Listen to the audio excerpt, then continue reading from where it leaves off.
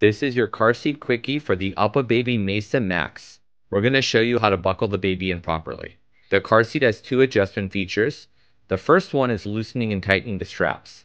You pull on the front gray strap to tighten everything.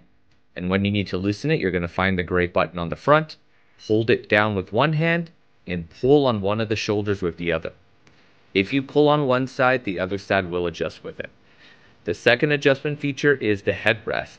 As the little one gets bigger, you're going to have to adjust that accordingly. All you have to do is grab it from the top and you can slide it up or down.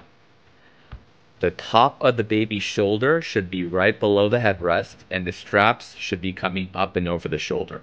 The first thing you want to do before you put baby in the car seat is open up the buckles, make sure the straps are loose, and you can actually slide the straps onto the belt path to keep them out of the way to make it a little bit easier to get the baby in the car seat. Your Mesa Max comes with an infant insert, which is only used up to 11 pounds, and it does say it on the pad. Once they're over 11 pounds, you're going to take the insert out, and the child will just sit in the car seat directly. So make sure for your newborn, the pad is correctly in the chair. Now that the straps are loose and out of the way, we can go ahead and place baby in the car seat. Go ahead and step them down, make sure their bottom's all the way in the corner, make sure the headrest is adjusted right above their shoulders. And because the straps are loose, it'll make it much easier to get their arms through and to get the buckles in. The retainer clip slides together while the two metal clips go into the crotch buckle. If you're using the shoulder pads, make sure to slide them all the way back. They should be on the very top of the baby's shoulder. The first place you want to tighten from is around the baby's legs. There's going to be a ton of loose slack around the thighs. And if you pull on the tightening strap, it only tightens the slack above the shoulder. To make sure you get rid of the thigh slack first, what you want to do is you want to pull up on each side first. You're then going to slide the retainer clip all the way down.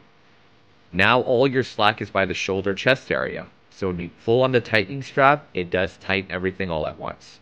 The retainer clip will now need to be pushed up. You want to make sure it's level with the baby's armpits, and there's actually arrows on the buckle to remind you. The way to know the straps are tight enough is with two fingers, you're going to pinch on top of the baby's shoulder. So if you're using the shoulder pads, go ahead and open those up and pinch with two fingers.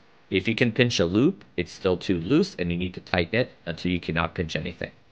If you're worried the straps are too tight, see if a finger can fit underneath there.